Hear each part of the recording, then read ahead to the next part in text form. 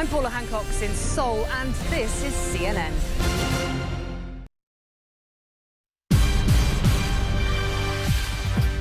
Hello, I'm Jonathan Mann, and this is CNN News Now. Israel says a soldier reported missing in Gaza was actually killed in combat. It had previously accused Hamas of capturing Lieutenant Hadar Goldin. Earlier, Prime Minister Benjamin Netanyahu vowed to continue what he called full-scale action against Hamas. He says the Gaza offensive will last until peace returns to Israel. Israeli shelling has killed dozens more Palestinians, raising the death toll in Gaza to more than 1,700. In an exclusive interview with CNN, a Hamas leader rejected Israel's account of the broken ceasefire.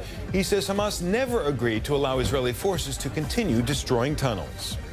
Investigators heard mortar fire, but they determined nearby fighting between Ukrainian forces and pro-Russia rebels didn't threaten their safety.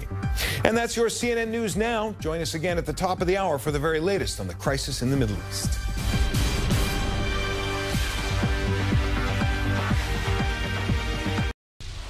It is 7 p.m. in Washington, where President Obama is tackling strained relations between police and communities in the wake of the Ferguson protests. It's 8 a.m. in Hong Kong, where protesters are still camped out and a leading activist is trying a new strategy, a hunger strike. And 3 a.m. in Moscow, where the plunging price of oil is dragging the ruble down, putting new economic pressure on Vladimir Putin. Hello, everyone. I'm Michael Holmes. Hello, and I'm Lynda Kinkade, in for Emerald Walker. This is CNN Today.